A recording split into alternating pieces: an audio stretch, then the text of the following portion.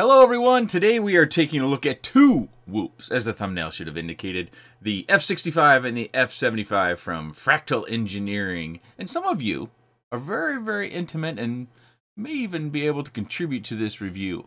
Kind of a community review. So if you have been flying the Fractal frames or the bind and flies as I have here, leave your comments down below so others who might be interested, they'll have more than just one experience to reference.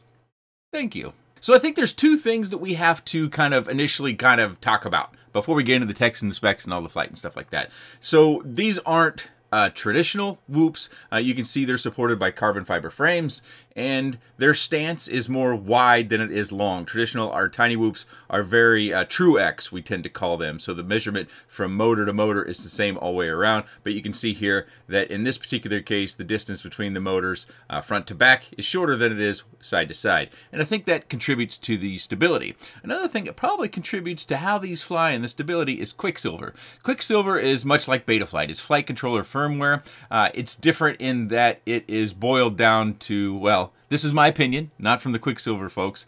It's boiled down to what you really need from most pilots versus having all these features. So if you're interested in trying out some alternate firmware, it operates much like Betaflight does. They have a web config that you can go to, or you can download the standalone configurator onto your desktop PC, or I think it supports Linux and Mac and all those things, and you want to try out some different flight controller firmware, give QuickSilver a try. Also, they do have an open collective page, so if you would like to help them contribute to the community as they already have, they do accept donations over there on the open collective. So I would encourage you, if you enjoy QuickSilver, or if you just want to help a community, a small community, make micro flying a lot more enjoyable or better, check it out. I'll have a link down in the video description to the QuickSilver website, as well as the QuickSilver Open Collective page. Also, Fractal Engineering will be linked down below. And that should bring us to the next point, is you don't have to go directly to Fractal Engineering to buy these. You do for the bind and flies, but you can find the frames at various websites, and I'll put a laundry list. I asked him where all his frames are, and I think there's maybe even some possibilities that there's more than the list that he sent me. So I'll link those all down below to where you can buy the Fractal Engineering products from. But if you want the bind and fly, you got to go directly to him. Also, I've got a code, just Nick Burns, and that will get you 10% off on the Fractal Engineering web shop. So you can save 10% during this time of year as we get closer to tax season here in the US. Let's get down to the desk. We'll cover as he builds them, and that's kind of the way I like to go when it comes to someone who designs their own, is I want to know what parts they use, and I want to fly it as they intended, rather than my own take on it. Okay, the first thing we need to cover, it comes with stickers. One sheet of non-fungible slap sheet, as it's printed right here. First edition. This is print number 406 out of 420. Woohoo! They also come in boxes, about like this. Inside, you'll find information about your particular build, as well as your spare parts. And of course, a Fractal Engineering sticker as well. Let's cover the F65 first.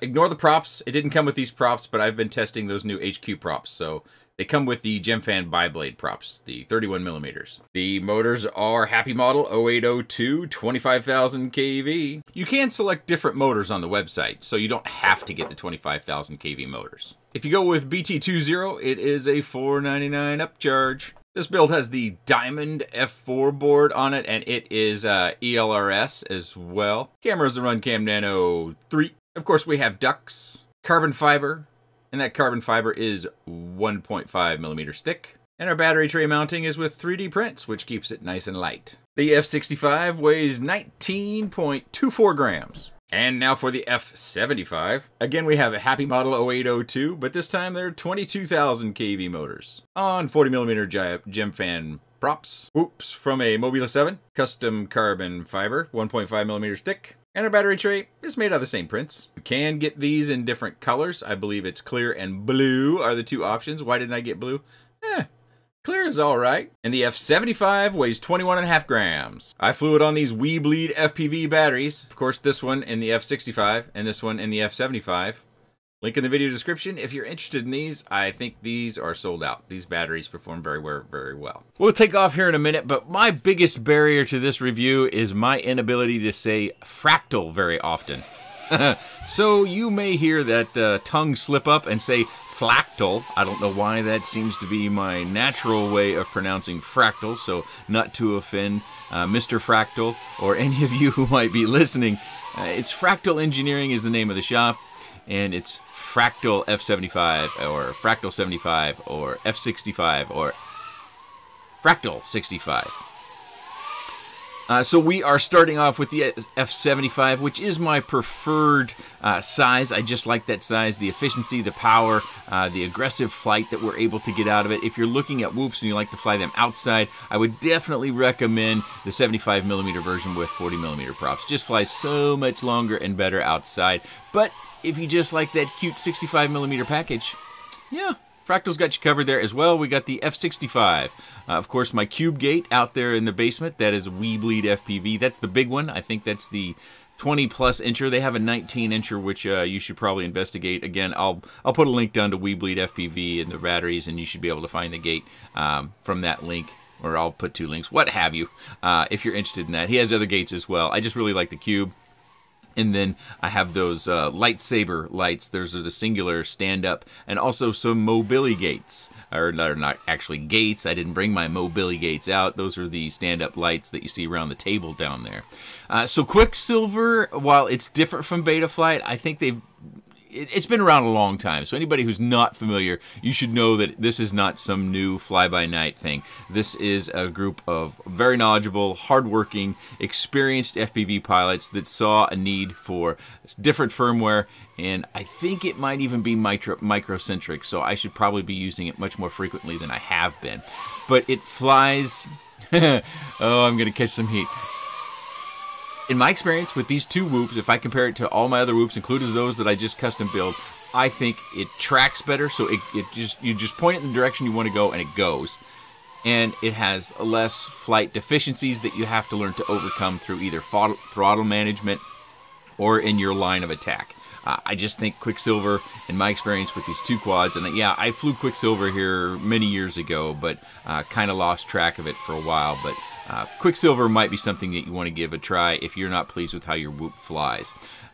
But in this particular case, some of the magic is the fact that these have a wider stance than they do traditionally with a traditional tiny whoop. Also, if you're interested in tiny whoop racing, you probably want to check with your local chapter to make sure this sort of form factor is allowed for whoop racing, and whether it allows carbon fiber, or if it has any sort of limitations as far as the dimensions of the motor post to motor post.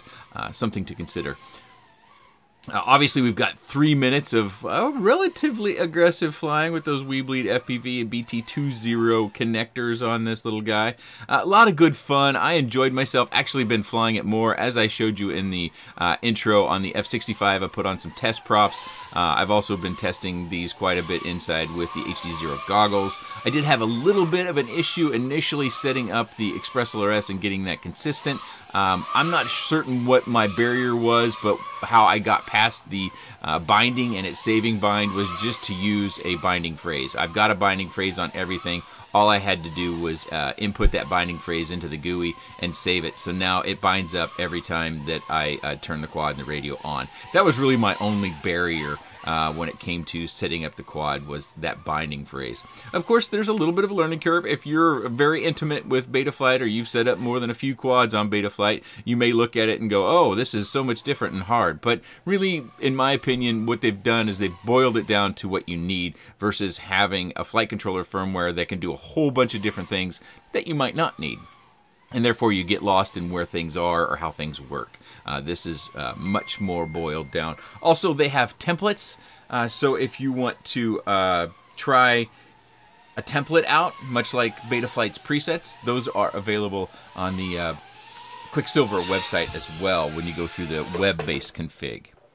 That's the end of our F75 flight. 4 minutes and 27 seconds.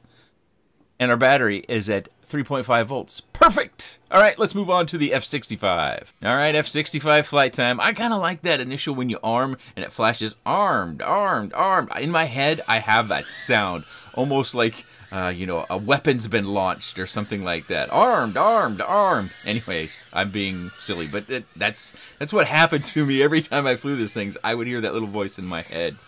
So this is the F65. It's going to be more friendly for smaller indoor spaces. I've heard many, many times how about, you know, in order to fly inside, you have to have a big space. And I think, unfortunately, if you're not familiar with some other top pilots like Daniel Daylight or Rab or something like that, I know specifically Daniel Daylight, he has set up little tiny courses inside of his bedroom. Like he'll hang a gate from a bedpost and he'll have a cube on the floor. Of course, he's a top-end pilot, but what that shows us is that you don't have to have a big space. Yes, our house is fairly large. We live in the Midwest. It's pretty cheap real estate here. I really can't complain about that. We've done a bunch of remodel to the house over the years. We've been here for 17 years now, I think, 16 years, something like that. So yeah, our house is well laid out. I should cover video reception. I fly Raceband 8, mainly because Raceband 8 gets up above Wi-Fi. Wi-Fi can interfere with our video transmission, so that's always one of the basic tips that I give. Also, construction matters. We have a little bit of an open design with traditional drywall and wood studs. If you have concrete or metal in your walls, that's generally commercial construction, but you never know. Your reception may be far less than what I'm getting in mine. So I think when it comes down to probably the most unique Whoop flying experience outside of anything HD, because that is very unique as well, Fractal 75, Fractal 65, these are the ones I would point you to if you're looking for something different, or if you're someone who wants to get started and you're just wanting to start off with a Whoop that's probably not going to break.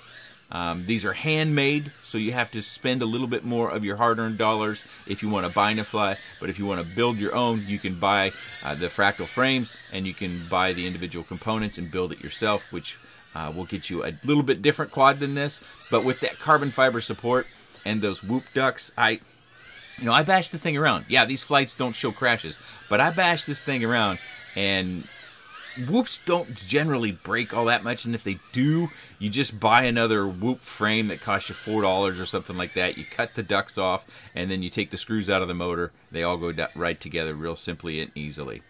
So something that was impressive also about this is probably the most aggressive flying 65mm tiny Whoop I've flown as well. I really felt like I could go faster than I traditionally did. So take that for what it's worth. That's a feeling. But it's not, I don't have like a speed gun. Of course, if you fly outside, it probably doesn't matter. But for flying inside, I did feel like on 65mm, this was probably one of my faster, more aggressive flights, especially for this length of time, as I had that one crash. You know me, if I get much past 2 minutes and 30 seconds, it's not unusual for me to have at least one crash around that 2:30 marker, or before the end of the flight at the very least. And I run the battery almost completely flat. I chose this because I kind of forgot about the low battery warning, and I couldn't even clear the couch. So probably should have ended 15 seconds sooner.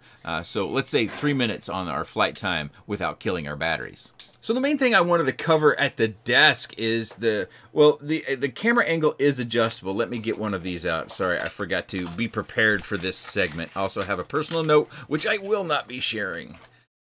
So we have these different notches, so we can use those different notches in order to adjust our camera angle. So it's not as easy as if we had a screw, but we have the notches in the print, and you can adjust your camera angle via that. Now, I didn't try to press mine way up to get extra speed. I basically flew it at about the camera angle that it was, and then I adjusted my vision in the goggles top and bottom for my speed. Oftentimes, I'm very much of an advocate of adjustable camera angle. In this case, we have it. It's just not as easy as it might be with a screw. Of course, it's something that you want to potentially have different prints set for different camera angles, so maybe you swap those out. I have not done that, so I'm not exactly sure how easy of an operation that is. Also, I talked about replacing the ducts. All that's holding on the ducts is the same thing it's holding on the motors. 3 screws. That's it.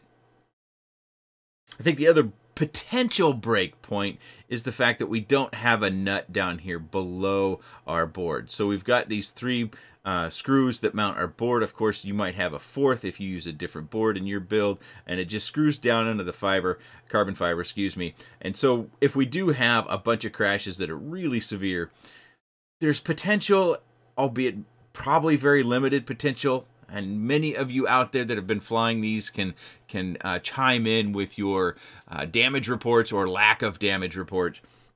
We don't have a nut down there. So that means that it could maybe ream out the carbon over time, and that the screw becomes loose. Then at some point the screw either comes out or gets so loose that the board isn't stable within its mounting. That's really the only thing I see that might be a deficiency. You know, when he built these, he turned, I believe this is upside down, right? Because doesn't the USB port point down by nature? I might be wrong on that. It's been a while since I've used the diamond board myself. Many people have used this diamond board and had troubles with it, so my suggestion is just understand that it has been problematic for some people. I'm not going to report that it has been problematic for a widespread. You know how things go. Sometimes the people who have problems are the noisiest people when it comes to online, and those people that have been perfectly satisfied and well served by them are quiet. But just know that this board, especially recently, has gotten some negative reports. Although if you're buying a bind and fly, you already get it tested directly from Mr. Fractal himself. So there shouldn't be any concerns there. But it might be something, if you're building yours, you might want to choose something different. Maybe you want to go with an F12, or excuse me, the X12 board, which I haven't heard. Boy, I don't think I've heard any negative reports about that board. And if I have, they've been really, really minor or just kind of questions. But there are host boards that you could use. You don't have to use this. The diamond board is just lighter than the others because of its nature of design. Without the connectors, you've got to solder motor wires, which top-notch soldering too, by the way. Holy catfish. Really nice job soldering on these two. I really appreciate that. That's better than I do, so bravo. But this gives you the lightest configuration if that's what you're shooting for. That's really it. 2 quality whoops from a guy who takes a lot of care, designed his own carbon fiber frame, had a vision, made it come true, and has now been selling. And they've been selling a lot because I had tried to get my hands on these for quite a while. Now, of course, I could have, bought a frame kit and build them out, but my preference is always to go with what the designer envisions. That way I can bring it to you and show it as the designer, well, at least the best of my abilities, show it as the designer intended. Again, I've got a coupon code down in the video description. It's just Nick Burns. You can get 10% off the Fractal store. These components, as far as the Fractal components, the frame, the whoops, and other things that Fractal has engineered, are available on various websites. I'll have a full link down below. Look for your favorite shop. I don't think any of them will be affiliate links, so you don't have to worry about that if that's a sticking point for you. Just look for your favorite shop and buy stuff where you like. And don't forget, if you've got a Fractal frame or a Fractal bind and fly, leave your comments down below so you can contribute to this review with additional thoughts, contradictory thoughts, more positive thoughts. However you like. I don't delete comments unless you curse, so keep it clean and we'll be all okay. If you have any comments, questions, suggestions, or otherwise, please let me know in that comment section below. I appreciate your time. Thanks for watching.